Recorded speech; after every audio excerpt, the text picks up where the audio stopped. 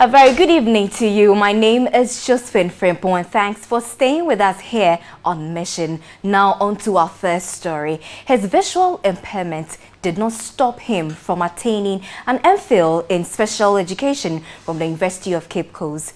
Joseph Kweku Ampong is of the view that despite his success in the face of challenges, politicians and government should ensure the full implementation of the Disability Act, which provides for free education to all persons with disability. A report by Wendy Lai.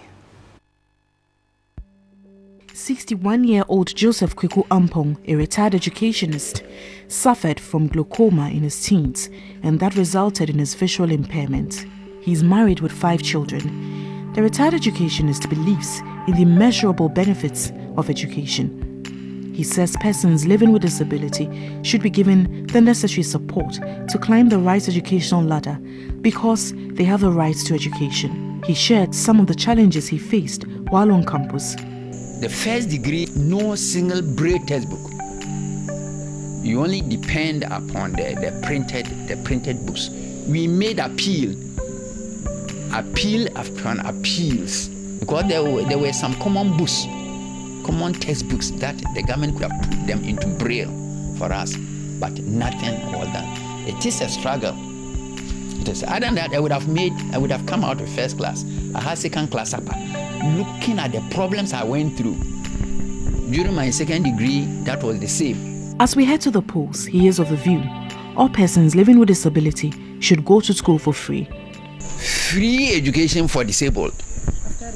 That is very, very important, because disability can be anybody's lot. He was concerned manifestos of political parties don't cover persons living with disability or even offer solutions to their challenges. All the manifestos that I have been listening to does not go anywhere to cater for the aspirations of the disabled. Joseph Kweku Ampong said he gets to know about political party manifestos through the media. He has been voting since the beginning of the Fourth Republic and does that through the help of his wife. I have confidence in my wife, and so it's my wife who has been guiding me. I tell her, I want you to help me to vote for this and this and this man, oh yes, or this and this party. I'm afraid I may deceive myself with the title list and I may spoil it. I don't want to waste it at all. I want a way where my vote will be counted.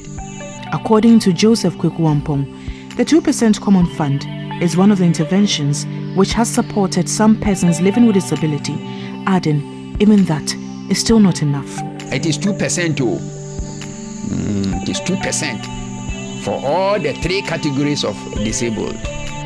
He said the implementation of the Disability Act, which requires public buildings to provide accessibility, has failed. On that point in particular, the government has not been helpful. Has not been helpful at all. We expect all these things. You go to, there's no university which you go and the place is disability friendly. Meanwhile, the district chief executive of Pristiahoni Valley said the law is being enforced to ensure new buildings are disability friendly. Those new buildings that we've put up, especially the administration blocks, we provided those access for them. But there are some old structures or hospitals, we need funds to make those access for them.